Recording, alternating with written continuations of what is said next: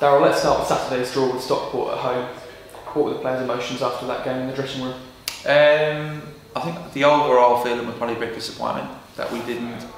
I thought the second half we played pretty well. I thought first half we weren't what we have been in the previous games.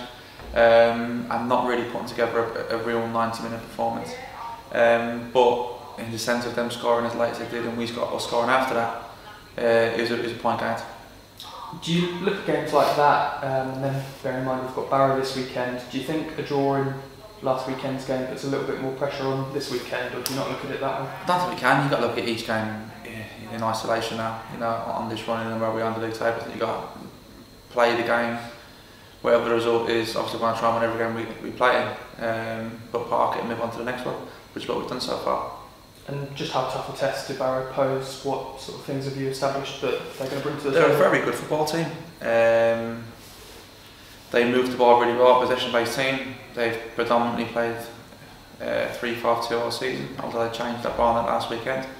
At Barnet last weekend they made 7 or 8 changes to their team, which I think shows they're really focusing on the league now. And that brings its own pressure now, I think, as well, with them top of the table. They know that there's a chasing pack behind them, that any slip up from them is a danger for them. I think we have to go there knowing that they could be under pressure as well. We need to go put back what we can.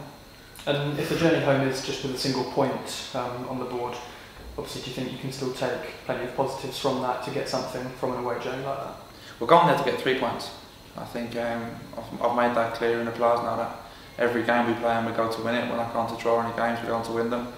I think even though we were 1 down against Stockport last week, I think you've seen the mentality of this group to go and try and score still with a minute to go. We'll be going to Barrow to win if we draw. It depends how we draw, as always. I think, but first and foremost, we're going there knowing we're playing a very good side, respecting Barrow for what they're about. But we're in decent form ourselves now. I'm looking forward to it. And is it maybe fair to say that you now have a bit of a selection headache with the likes of Harry Phipps, Angelo Galanta, Chika Candy, among others, pushing for places? Yeah, Brandy as well, Quiggs training well. I think we've got many good players outside of the squad. And I think the players outside of the starting 11, who have been outside of the starting 11, they're training so well, they're making the ones in the 11 perform. And long may that continue. I want headaches. And we've had a little bit of wind this week, maybe giving us a slight indication of what Barrow and Furness could be like.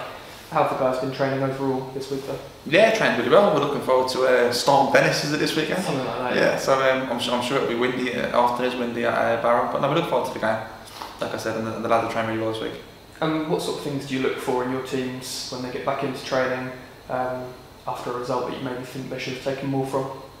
Just keep building on what we've been doing, really. I think we've conceded 1 goal in the 3 league games. I think we've defended really well. We've put on what I would consider winning performances in lots of the games as well. Just building on what we're doing, good habits, good performances. Keep building our confidence, and we're looking forward to this one Saturday.